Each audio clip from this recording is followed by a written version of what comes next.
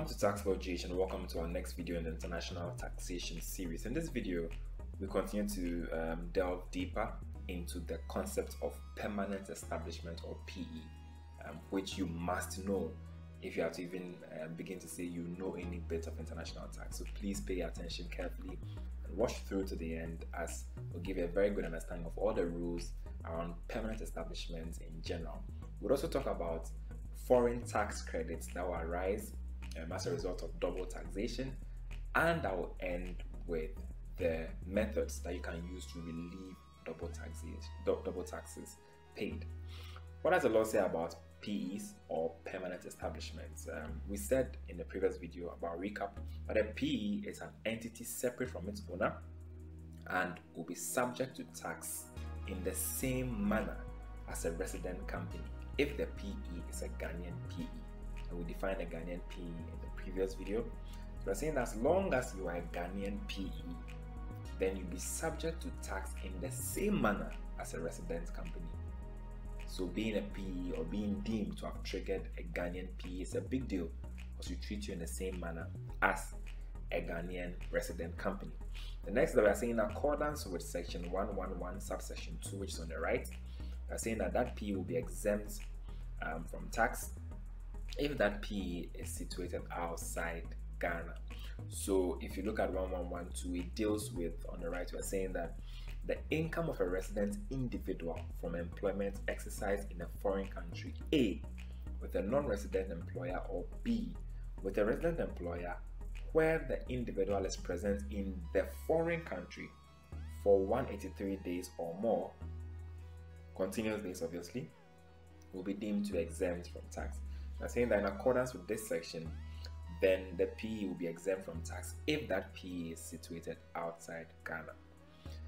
Now, saying also that in accordance with the above we just mentioned, these two principles, the income of a PE and any tax liability for the PE is computed as if that PE and its owner were separate but are persons in a controlled relationship. We will define controlled relationship in our advanced income taxation series, and we are saying that will also be computed as if that PE is a resident person in Ghana, in which, or in the country which it is situated. So we are saying that when it comes to PE, we will deem the owner of the PE and the PE itself to be separate persons, and also as persons who are in a controlled relationship, and we'll say that we'll compute their tax liability as if that PE is a person resident in Ghana for the year of assessment, as the case may be. Remember this, it's very, very important. What else must you know by way of principles of taxation for PEs? We're saying that Part 8 of the Income Tax Act, which deals with tax payment procedure, the one that talks about withholding taxes and all of that, would apply directly to a Ghanaian PE separate from its owner. So all the rules, like I said, that deal with a resident company would apply to a Ghanaian PE. And we are saying arrangement between a PE and its owner will be recognized for the purpose of what the Income Tax Act will legitimize them, will allow or recognize all such arrangements. Also, a Ghanaian PE shall, in compliance with Part 8, which deals with tax payment procedure, the rules around withholding taxes, the rules around tax on assessment, all of those things, which we covered into details in our withholding tax video, in our video on advanced income taxes and all of that. We said a Ghanaian PE shall withhold tax from a payment made by that PE in the same way as a resident company making payments will do in a similar circumstance. Remember, the underlying principle is that a Ghanaian PE will be treated in the same way as a resident company. So here we are just reiterating the fact that a Ghanaian PE must also withhold tax from any payments they make in the same way that a resident company would have done.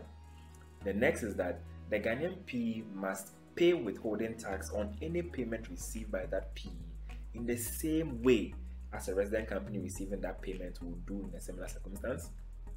And so in this second point, we are saying that people must also withhold on you in the same manner they would have withheld on a resident company. And finally, we are saying that the Ghanaian PE must also pay tax by installments after assessment in the same circumstances as a resident company. So the same way as a resident company is subject to what quarterly installment payments of taxes, the same will apply to a PE. So once you become a PE, we treat you as though you are just like a resident company. The next is we are saying the arrangement specified in section 1093, which is on the right, as between a Ghanaian PE and its non-resident owner are recognized under the Income Tax Act. So what arrangement do we have under 1093? Let's take a look at that. I say in addition to the circumstances specified in section 38, which deals with realization of assets and liabilities, and 39, which modifies the principles for realization of assets to liabilities really. Now saying a PE is considered as having realized an asset held by that PE or a liability owed by that PE when the asset or liability ceases to be an asset or liability of that PE. So we are saying that where a PE has an asset or a liability and that asset or liability ceases to be owned or owed by the PE, then we would deem that asset or liability to be realized, and the rules for realization under 38 and section 39 will apply. And we covered this into very significant detail under our taxation of gains and gifts video. You can look at the rules around that if you want to take a look at that. That says subject to part 3 of the Income Tax Act, which deals with rules governing amounts used in calculating the income tax base. Where these rules apply, the following entries are recognized if shown in the same manner in the account of the owner and the PE. What are the entries? 1. Any debt which is owed by the owner to the PE, or a debt owed by the PE to the owner, and any interest derived or incurred with respect to the debt obligation. We are saying that if the owner owes the PE any amount of debt, or if the PE owns the owner of the PE any amount of debt, or they've incurred interest or derived interest with respect to this debt, we are saying that we'll recognize this amount exactly the way it is in the books of accounts. So we'll legitimize any transaction between owner and PE. We are saying that but a debt owned by the owner to a third party is not attributable to the PE. So if the owner of the PE owes a third party any debt, we are saying we cannot attribute that debt to the PE. But apart from that, any direct debt between owner of PE and PE will be legitimized and taken into account for the purpose of the Income Tax Act. Let's look at activities, assets, and liabilities of a PE and the rules around these. Are saying that an activity of a PE is treated as conducted in the course of a single business. This is a common concept that runs through the Income Tax Act for different business and entity types. Also, an activity of a PE is that activity conducted by the owner through the PE. So if the owner of a PE conducts any activity through the PE, then that activity conducted by the owner will be deemed to be an activity of the PE. Also, without limiting the effects of the two things I just mentioned, the following activities are treated as conducted by a Ghanaian PE. What are the activities? 1. When the owner employs an individual who is resident in Ghana, we are deeming this to have been conducted by the PE. So if the owner employs anybody who is resident in Ghana, that activity or that act of employing someone will be deemed to have been conducted by the PE. Take note. The next is when the owner makes a sale of trading stock of the same or a similar kind as those sold through the PE, then this transaction will also be deemed as what? Carried out by the PE. And any other business activity of the owner which is of the same or similar kind as that is effected through the PE, conducted with a person resident in Ghana, would also be deemed as an activity of the PE. What else should we know under this principle? As in, the asset or liability of a PE is 1. An asset held by or to the extent employed in an activity of the PE. So any asset that a PE holds or any asset that is employed in an activity of the PE is deemed to be an asset of the PE. The next is any intangible asset which is created by or created through the PE is also an asset of the PE. In the case of a Ghanaian PE, however, an intangible asset to the extent that they may be exploited in Ghana is also deemed to be an asset of the PE. So if the Ghanaian PE has any intangible assets and that asset can be exploited in Ghana, then we deem that intangible to be an asset of the PE for tax purposes. Then also subject to section 1075, which is on the right, I'll show you shortly, a debt obligation incurred in borrowing money to the extent that the money is employed in an activity of the PE or used to acquire an asset referred to in the first bullet above, which is an asset held by or to the extent employed in an activity of the PE. That debt obligation will be deemed what a liability of the PE. What does 1075 say? As in the following entries are recognized if shown in the same manner in the account of the PE. So this is what we looked at in the previous slide, where we said that a debt owned by the owner to the PE or a debt owed by the PE to the owner will be deemed to be what recognized in the same manner for the purpose of the PE. The same for what any interest derived or interest incurred. So you've seen this already. The final thing which will be a liability of the PE is any other liability that arises directly out of an activity of the PE. So these are rules around activities deemed to be conducted by the PE, whether or not done by the owner, then what the law deems to be an asset of a PE or a liability of a PE. Let's look next at the income or loss of a PE.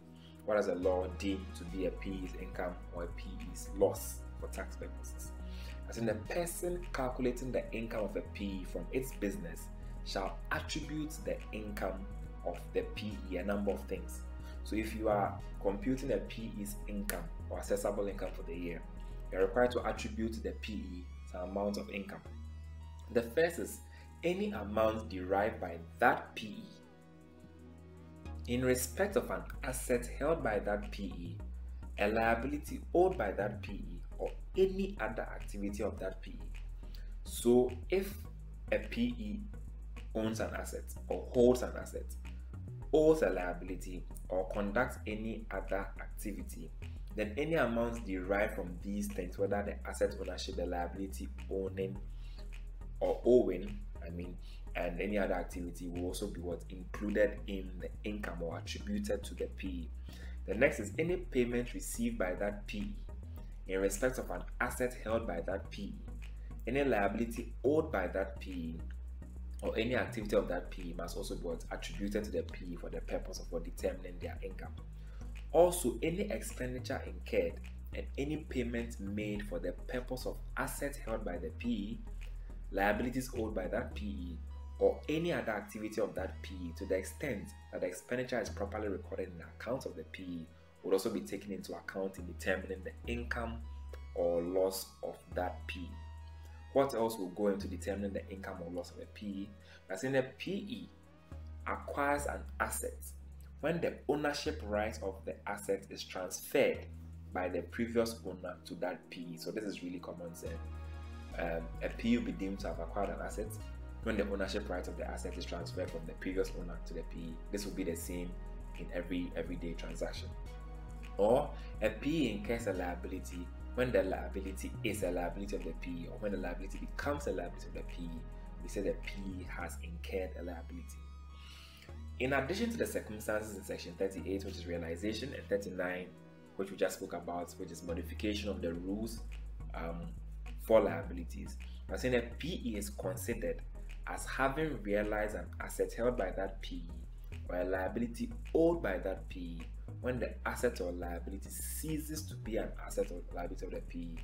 So in the same manner, when the PE owns an asset and they cease to own that asset, or if a PE owes a liability and they cease to owe that liability, then we deem the asset or the liability to have been realized by the PE. Now let's look at the rules for foreign source of income of a resident person and what the rules are. So let's look at the principles around foreign source of income of a resident person. What does the law say? These are very essential, very straightforward, very easy to understand. First thing to take home is that the income of a resident person derived from a foreign source is taxable. Take note. This is where we begin to get the basis when someone says Ghana operates a worldwide system of taxation. Worldwide, because we are saying that the income of a resident person derived from a foreign source is taxable. So as long as you are resident, your foreign source income is taxable in addition to your locally sourced income. This is why we say Ghana has a worldwide system of taxation. We are saying despite the above, the income of a resident individual from employment exercised in a foreign country with a non-resident employer, or with a resident employer where the individual is present in the foreign country for 183 continuous days or more during the year of assessment, is exempt from tax. So what does this mean? We are saying that despite the fact that the income of a resident person derived from a foreign source is taxable, when it comes to employment income, there will be some possible exemption on two conditions.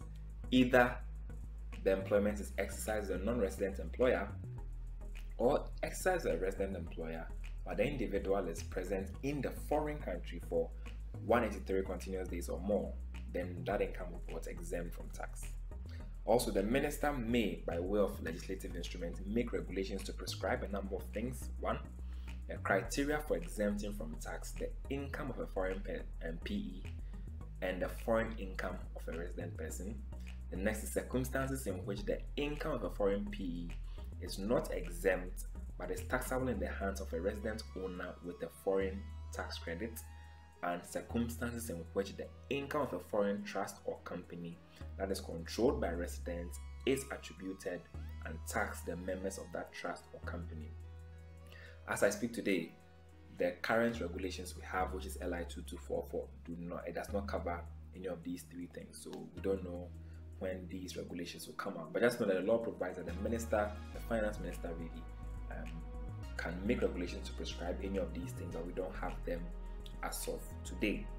Let's talk about foreign tax credits. Very important. What do you need to know under this? So in a resident person, other than a partnership, if you watched our video on the taxation of partnerships and trusts, we established this principle clearly, but I'm repeating it here again. As in a resident person other than a partnership may claim a foreign tax credit for a year of assessment for any income tax paid by that person to a foreign country, and to the extent to which that income tax is paid with respect to assessable income of that person for the year, or the assessable foreign income of that person for the year. So we are saying that everybody, apart from a partnership, may, not shall, may claim a foreign tax credit for a year of assessment for any tax they've paid in a foreign country with respect to their assessable foreign income. So if you've paid a tax in a foreign country, you may be entitled towards a credit for that tax in Ghana. A foreign tax credit claimed is to be calculated separately for each year of assessment and separately for assessable foreign income from each employment, business, or investment. And with respect to each calculation, that foreign tax credit claimed may not exceed the average rate of Ghanaian income tax of the person for the year applied to the assessable income or assessable foreign income of that person. I'm saying that when it comes to foreign income, long story short, when we apply the average rate of Ghanaian income tax to your income, whatever you were supposed to pay locally, you won't get a credit higher than that. In other words, your foreign tax credit will not exceed your average Ghana tax payable. So let's say if we apply Ghana tax to that income, you're going to pay $1,000. Your foreign tax credit will not exceed $1,000. Whether you have a foreign tax credit of $1,500, $3,000, we'll cap it at the local tax credit amount. It's a credit anyways. It's not a refund. So if you are giving you a credit, you can have more than you would have had if you were paying that amount in Ghana. Don't forget that in any case, your foreign source income is taxable in Ghana.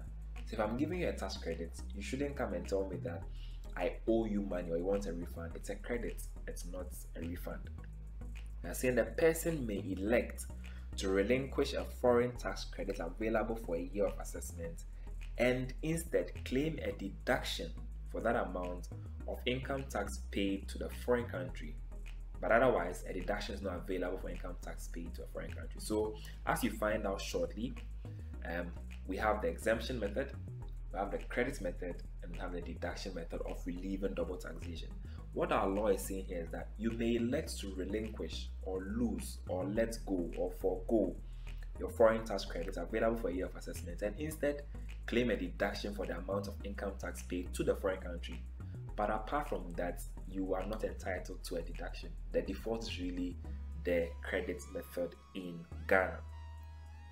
Now that we know this, what else do we need to know by way of definition? We are saying the average rate of Ghanaian income tax of a resident person for a year of assessment means the percentage that tax payable by that person under Section 11A, which imposes income tax, calculated under Section 13, without subtraction of any foreign tax credit, is of the chargeable income of that person for the year. Long story short, it is tax payable according to Ghana's tax laws divided by chargeable income for the year. That's all.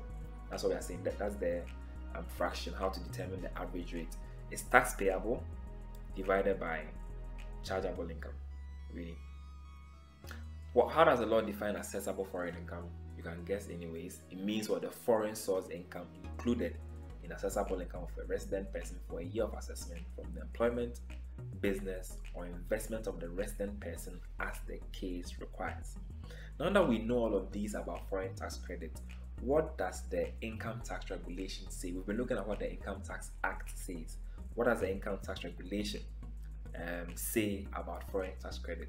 It says, in accordance with Section 112, which we just looked at anyways, a resident person, a resident taxpayer, shall be allowed a credit for the foreign taxes paid in a foreign country in the year of assessment in which the income corresponding to the tax has been assessed to tax in the country. So we are saying that we'll do a matching concept here. When the amount is assessed or subjected to tax in Ghana, it is that month or that year that you can claim the corresponding tax credits. Also, a resident taxpayer will be allowed a foreign tax credit relief after submitting to the Commissioner General a tax credit certificate, an official receipt, or a functional equivalent of a tax credit certificate from the tax department of the foreign country, specifying the nature of income and the quantum of taxes deducted or paid by the taxpayer. So I'm saying that here, when you want a tax credit, you can't just walk to GRA and say, I paid this amount. Give us documentary evidence. Show us a foreign tax credit relief. Show us a credit certificate. If you pay taxes, show us the receipt of taxes you paid in the foreign country, or any functional equivalent of any document from that country's tax authority that proves that indeed you have paid taxes in that country and you are entitled to a credit in Ghana. So remember that you need to show proof of the foreign tax you paid. Now that we know what the local legislation has said, let's come back to what international tax provides, or the rules of international tax. Remember, I told you that we have two main forms of double taxation. If you watch part 1 of this video series, we said there's economic double taxation and there's what juridical double taxation. We said under juridical double taxation, we have 3 main methods of elimination of double taxation. We had the deduction method, we had the credit method, and we had the exemption method. Let's look at these into some level of detail, and then we can wrap up with some other principles. So what does the deduction method mean? What does it stand for? We are saying that under the deduction method, the country of residence taxes its residents on their worldwide income, but they allow them to take a deduction for foreign taxes paid in the computation of their taxable income. Take note, this is a deduction. So the same way when you're computing your income, you deduct capital allowance, you deduct repairs and improvement, you deduct research and development expenditure, you deduct all those type of expenses. We are saying that we allow you to deduct the foreign tax credit, or deduct the foreign tax paid as an expenditure before we apply your tax. So take note, deduction method is we give you that amount as a deduction when we are determining your tax for the year. Foreign taxes will therefore be treated as what? Costs or current expenses of doing business or earning income in a foreign jurisdiction. This is the least generous method for granting relief from international double taxation, and I'll tell you why. Don't forget that when it comes to deductions, when we grant a deduction, you get a tax and a profit figure, and it is that profit figure that we apply the tax rate to. So the effect of this will be the least you feel, because whatever amount you are given as a credit will end up being taxed. So the impact you feel is the tax effect. So let's say if you're a general company in Ghana, then 25% of that deduction is what you effectively enjoy. So that's why we are saying that this is the least generous method for granting relief from international double tax. Although this method is not foreseen or put in perspective by the OECD and the UN Model Convention, it is used by several countries that apply the credit method as a way of dealing with foreign taxes that do not qualify for foreign tax credit, such as foreign stamp duty. So you realize that even in our law, in as much as the law is focusing on the credit method, they made some room for what a deduction method of some sort, even though the default is what the credit method.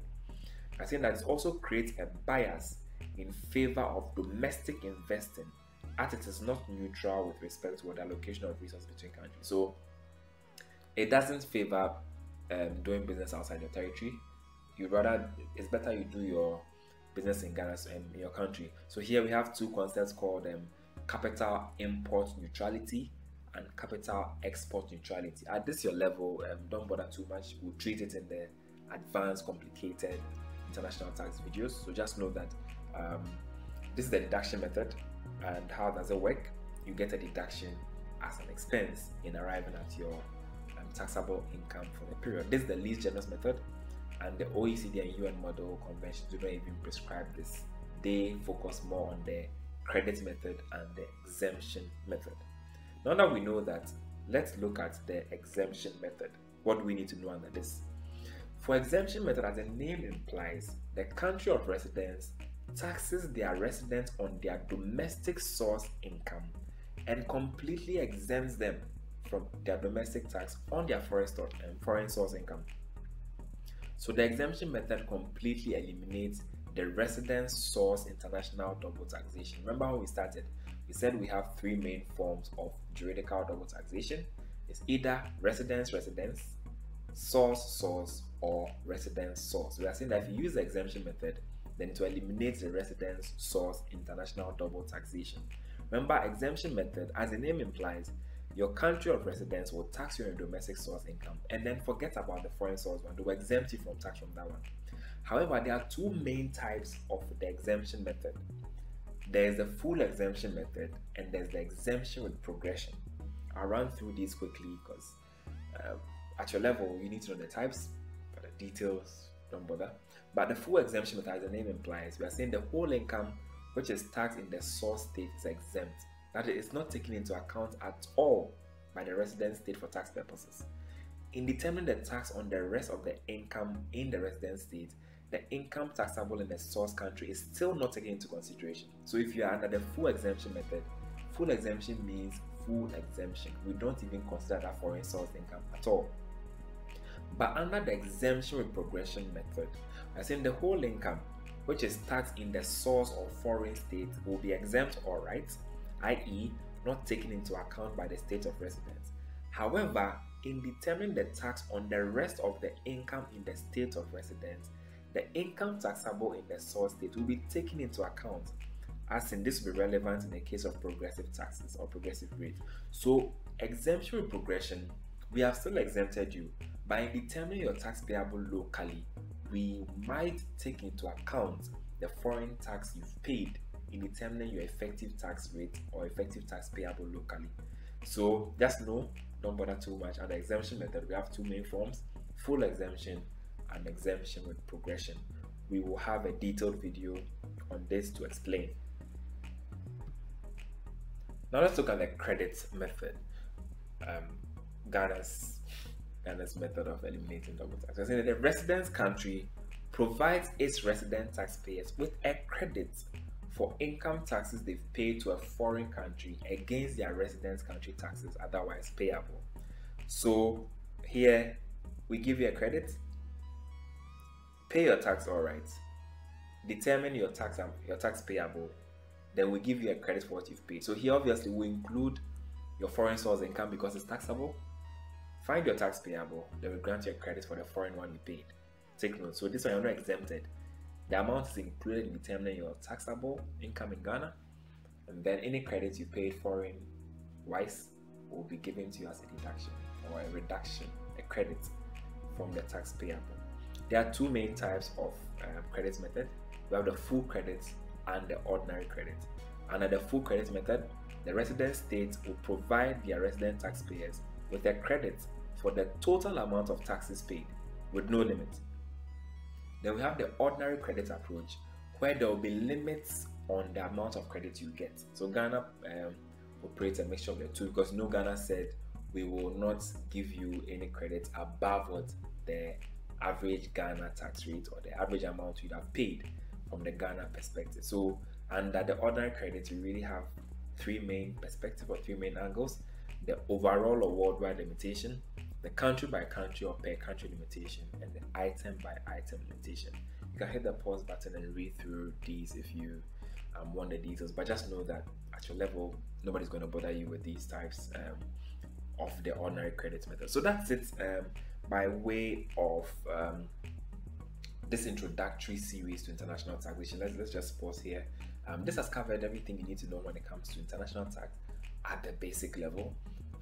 The next time we approach international tax will be in our series on the advanced concepts, where we look at the history of double taxation agreements. We look at the detailed concepts. We pick each article of the model tax agreement and we delve into it in detail. So we have a full series of videos on Article 4 on residence, a full series on Article 5 on PE, a full series on all the articles, a full series on transfer pricing, all of those international tax concepts. So be on the lookout for those. So for now, let's end the series here. If you love this video, don't forget to smash your like button. Please do so, and don't forget to share this video within your entire network. I'll catch you in our next video.